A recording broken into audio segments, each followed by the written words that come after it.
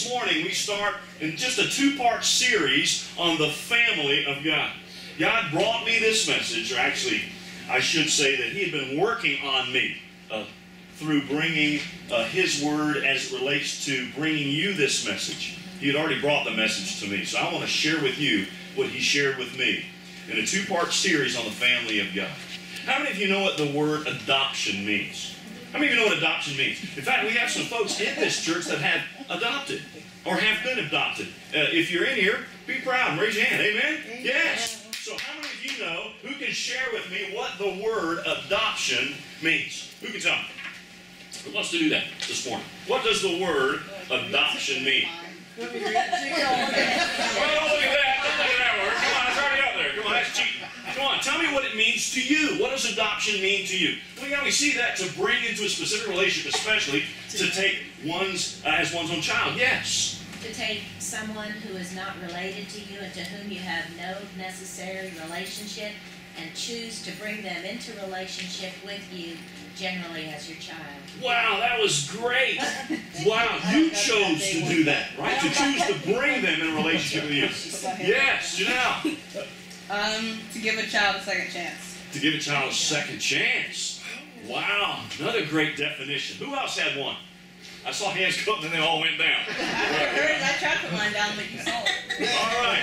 Well, let me tell you, that's a great definition. Listen, I went as well. Listen to this. It says, define the word adoption, the act of accepting with approval, favorable reception, a close affection and protective acceptance, a legal proceeding that creates a parent-child relationship between persons, as you mentioned earlier, that are not related by blood. It's the adoption of a child that entails or entitles that child to all the privileges, all the rights, and all the inheritance as if they were blood related. You agree with me on that? Amen? This morning, I want to talk to you about adoption. And let me ask you this question. I want you to think about this question very closely this morning. How many of you have been adopted? How many of you have been adopted? Now think about the question. How many of you have been adopted?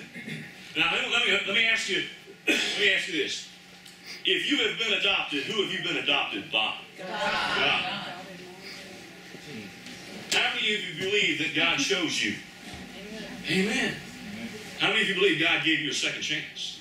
Well, we've already heard that definition this morning. Amen, church?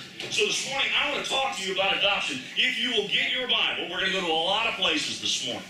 I want you to gravitate to this message. I want you to consume this message. And I want you to take some notes this morning. So maybe down the road, you can explain to someone what it means to be adopted into the family of God. If you think about adoption, and let's be honest just for a moment. I've talked to many parents many couples who have said, I want to adopt a child. And they will tell you, if they'll be honest with you, they will sit down and they will say to you, listen, I want one that is what, church? Begins with an H first. What are they looking for? A what child? Healthy. Healthy child. They want a healthy child. And then what else are they looking for? A what? They want a baby. They don't want one that's 10 or 15 years old. They don't want to have to break the dents of the molds. They don't want one that's already set in its ways. So they're looking for a baby. They're looking for a healthy child. They're looking for a baby, someone that they can craft and mold from the very beginning of life. What else are they looking for? They're looking for a good-looking kid, right? I mean, let's be honest. How many of you do this when you walk through and you see in the little windows there when you're walking through in the hospital and you see all the babies that are born? How many of you ever walked through? Oh, he's so cute. She's so cute. Oh, wow. I'm serious. Has that happened to any of you? Yeah. You know? Right? So you're looking for a good-looking kid. Amen, church? Let's be honest. Hey, you know what? Aren't you thankful that God's not like us? Amen, church? Aren't you thankful He's not like us? God takes us warts and all. He takes those that are not healthy. He takes the sick. He takes the poor. He takes the rich. He takes the ugly. He takes the uneducated. God accepts us no matter how bad, how sorry, how no good, and even how good we think we are. Amen, church? God chooses us. That's what adoption is. And I want you to notice something this morning, that God predestined this. That's a whole message in and of itself. But before time even existed, before the creation ever took place, God had already chosen you. He had already set the wheels in motion. He already knew what was going to happen, and He already knew that you were going to be His. Amen, church? Amen.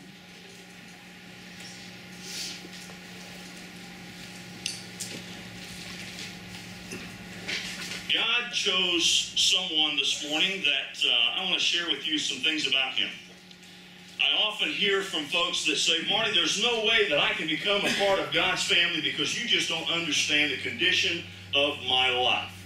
Well, if you'll turn your Bible with me just for a moment to the book of Acts. And as I mentioned to you, we're going to do a lot of diving into God's Word this morning. Into the book of Acts, if you'll go with me there, please, to the 8th chapter. There was one, his name was Saul.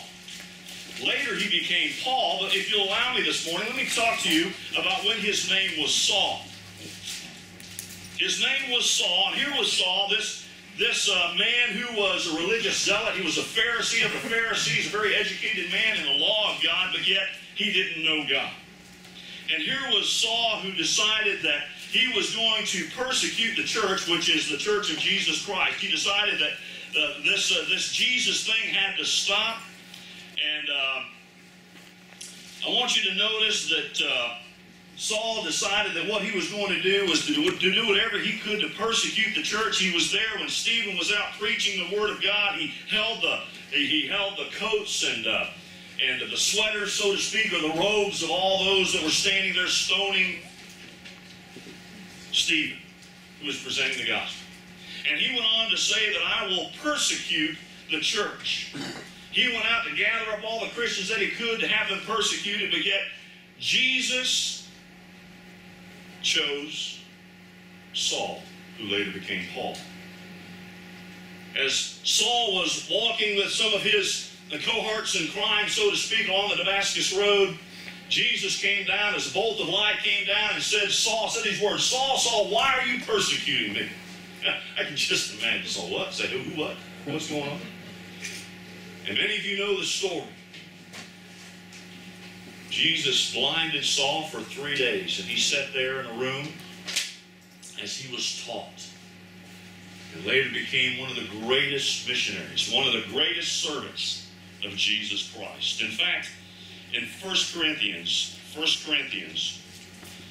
want you to notice something here, if you'll allow me. 1 Corinthians, chapter 15. In verse number 9, Paul says this, for I am the least of the apostles. I am not fit to be called an apostle because I persecuted the church. Let me tell you something. If you've got an issue in your life, it could never be as bad as who Paul or Saul was. Because Saul was responsible for having Christians put to death. Is there anybody in here responsible for that this morning? I didn't think so. That's who Saul was. He was bad. But yet, on the Damascus road, Jesus chose him and changed his life. And if Jesus can change the life of Saul, can he change your life? Yes or no, church? Yeah. Saul was adopted into the kingdom of God. And as he was adopted into the kingdom of God, he went out and he began to preach and set up and establish churches all over the place. In fact, if you'll just bump up there on chapter 15, I want you to notice what he says. He says, now I make known to you, brethren, the gospel which I preached to you, which also you have received, and which also you stand, by which you are saved, if you hold fast. First and foremost, understand that we are separated by sin. We're alienated. We're strangers to God. God wants each and every one of us to be saved. We have no hope without Jesus Christ. And the greatest part of the gospel of Jesus Christ is the adoption process. So let's, this morning, if you'll allow me, with the time that we have, look at point number 1. Adoption was initiated by God, which means God predestined this. He knew what's going to take place in creation. He knew that there would be sin. He knew that there was going to have to be a penalty for that sin. He knew that there would be a separation. He created you to love Him. He created you to worship Him. But He knew that in order for you to be a part of His kingdom, in order for you to be adopted, He was going to have to send His only Son, Jesus Christ. And by the way, I want to share this with you. God did not need you. Are you with me on that? In fact, Acts says that God has everything. He created you but for one purpose. He created you to love Him.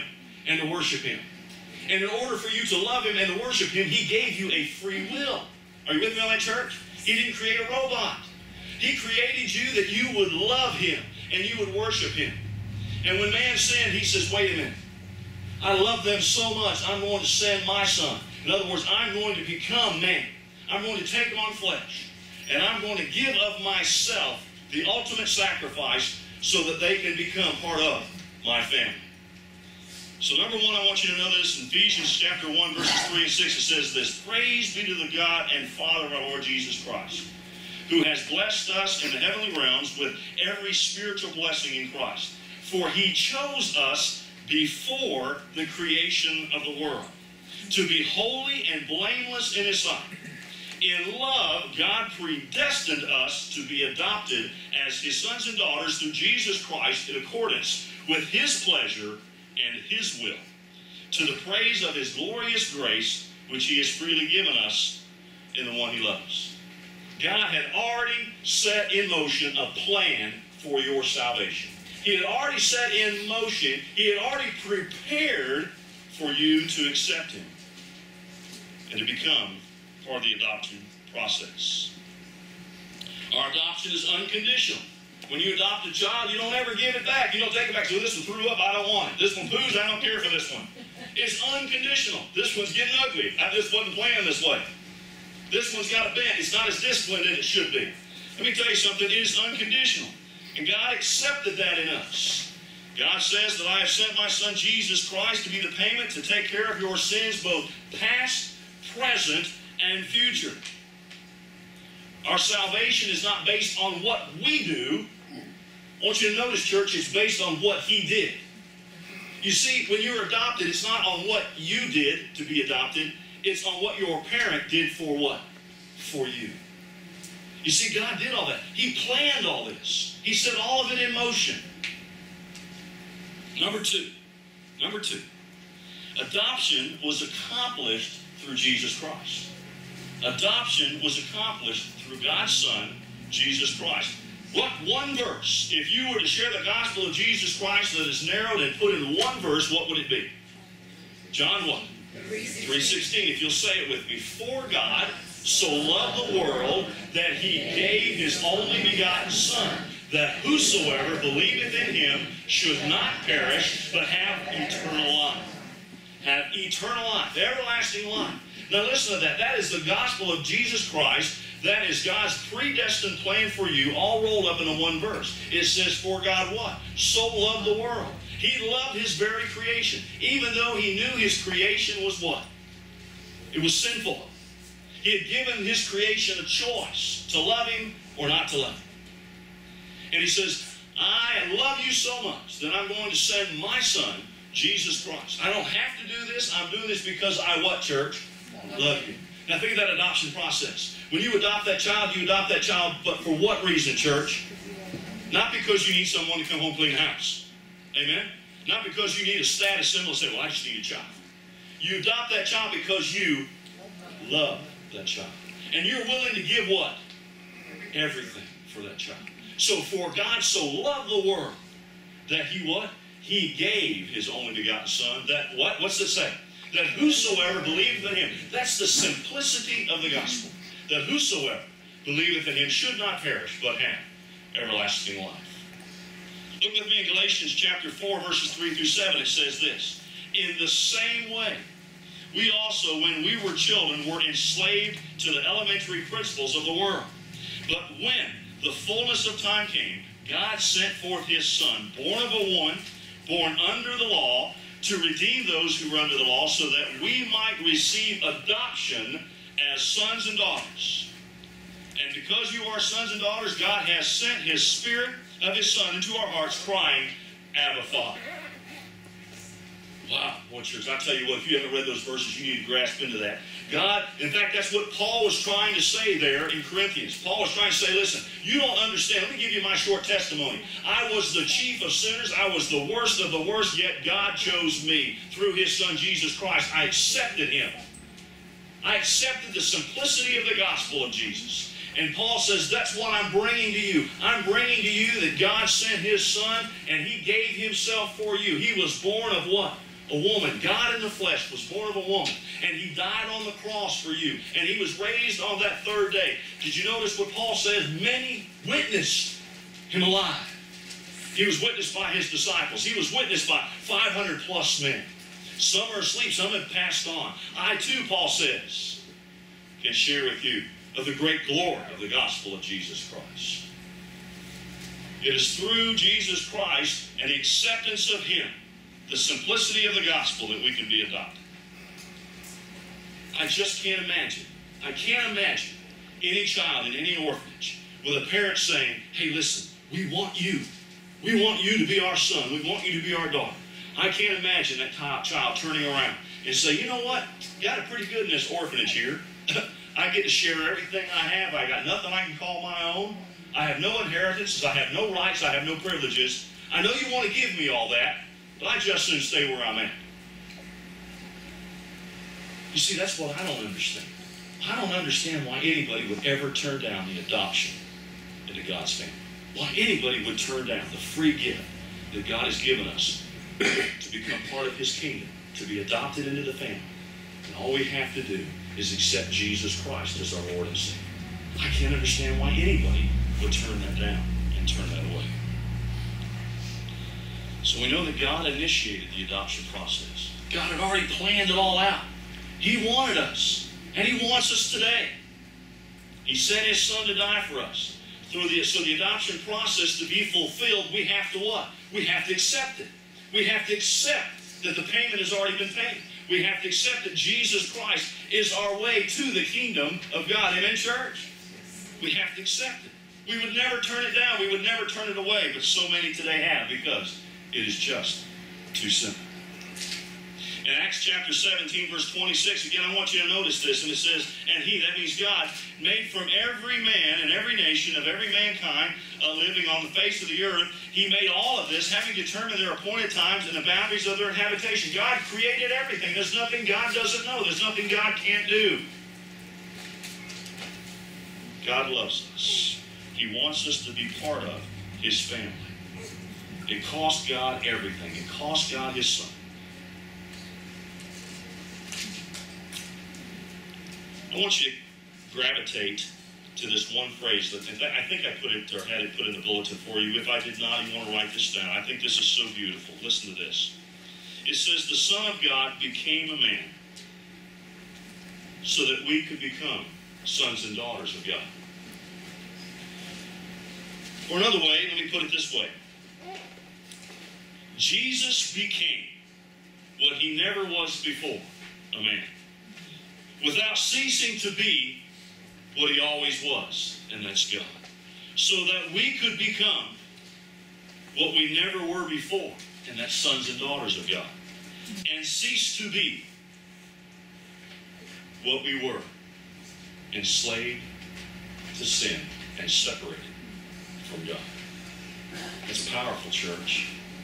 God loved us so much that God himself became flesh and gave of himself for you so that you could be a son and daughter in the kingdom of God. Philippians 2, verses 5 to 11. Listen to this. It says, have this attitude in yourselves, which was also in Christ Jesus, who, although he existed in the form of God, did not regard equality with God a thing to be grasped, but emptied himself, taking the form of a bondservant and being made in the likeness of men, being found in the appearance as a man, he humbled himself by becoming obedient to the point of death, even to the death of the cross. For this reason also God highly exalted Jesus and bestowed in him the name which is above every name, church, so that at the name of Jesus, church, every knee will bow and every tongue will confess that Jesus Christ is Lord. Glory to God the Father. Let me ask you this morning, before I go any farther, I just want you to search your heart and your soul this morning. Have you been adopted into the family of God? Have you accepted Jesus Christ as your Lord and Savior? I can't answer that for you. Ask yourself that question this morning. Am I adopted into the family of God? Have I accepted the gift? Like Paul said, the simplicity of the gospel. Have I confessed and said, Lord, I'm a sinner.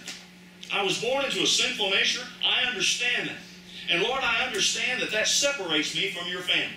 But Lord, I also understand that you have provided for me a sacrifice. You have provided your Son as payment, as ransom for my sin.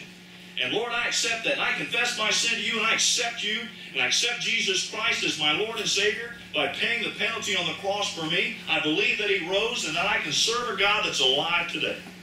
I accept you, Lord Jesus, as my Lord and Savior. And God the Father, I want to be part of the family of God. So I come to you and ask you this question. Number one, first and foremost, I want you to know that God loves you. God loves you. He loves you so much that he sent his Son for you. That's part of the adoption process. But have you accepted that this morning? Only you know that. And number three, here we go. Last but not least. Number three. When we've accepted Jesus Christ as our Lord and Savior, adoption is a present reality and it's a future hope. Well, what does that mean? That means when you're adopted into the family of God, you get all the rights, you get all the privileges, and you get the inheritances that come with that. What does that mean? That means when I'm lying on a bed and I need the Lord to come and to give me strength, I have the privilege and the right to go to him. I don't have to go to somebody and say, hey, listen, I need you to talk to God for me. Let me tell you something. As a child of the King, as a part of the family of God, I could go to him and say, Lord, I'm one of yours. I'm one of your kids. And I need your help. And the Word of God says he will be our peace. He will be our comforter. He will be our strength. He will be our encourager. I can't imagine facing life without being a part of the family of God. How is it that Denise can sit back there and say, hey, listen, I missed my family? That's part of the family of God. How is it that Denise can sit back there and say, thank you for praying for one of your own. Thank you for praying for one of your family members. We can go to God. I love what she said. She said she knew Gloria and Kim. In fact, I've seen some of the Facebook notes. 3 o'clock, God gave me listen, I needed to get up and pray for you. Wow, that's powerful stuff. Isn't it amazing how God speaks to his children? Amen, church? You see, being a part of the family of God comes all these rights and all these privileges that those that are not part of the family don't have. Amen, church? And you know what? Not only do we have the rights and the privileges to talk to him, converse with him, to get his comfort, to get his encouragement, to get his strength, but let me tell you something. Should we face the valley of the shadow of death, I fear it not, for I have the inheritance of eternal life. Amen, church? That's what I have. You see, I don't understand why anybody would turn that down. Paul said in Romans chapter 8, verses 15 through 17, he said, for you did not receive the spirit of slavery to fall back into fear, but you have received the spirit of adoption as sons and daughters, by whom we cry, Abba, Father. How many of you this morning have ever looked up and said, yes, God, you are my Father. You're my heavenly Father, and I can come to you. Paul says, you don't have to fall back in fear. Don't worry about this stuff anymore. You see, you've been adopted into the greatest kingdom of all, the kingdom of God. And he goes on, he said, the Spirit itself bears witness with your spirit that we are the children of God. And if children, Paul says, notice this in Romans chapter 8, verses 15 through 17, he says, and if we are the children of God, then we become heirs, heirs to God, and fellow heirs with Jesus Christ, provided we suffer with him in order that we may also be glorified in him. Paul continued in Romans chapter 8, verses 23 through 24. It says this, for we know that the whole creation has been groaning together in the pains of childbirth until now. And not only the creation, but we ourselves, who have the first fruits of the Spirit, groan inwardly as we wait eagerly for adoption as sons and daughters, the redemption of our bodies. For in this hope we are saved. Now hope that is seen is not hope, for who hopes and does not see? Let me tell you something. Paul's saying, hey, listen, there is coming a day. Sometimes we're going to struggle on this earth. Amen, church? Sometimes we're going to have some bad days. Are you ready for this? This world is not your home. You're just passing through. Heaven has been prepared by God just for you, because you're part of the family of God. So this morning, church, I ask you, Are you adopted into his family? Are you adopted into the family of God? I've got one other thing I want to share with you here, if you'll allow me just for a moment.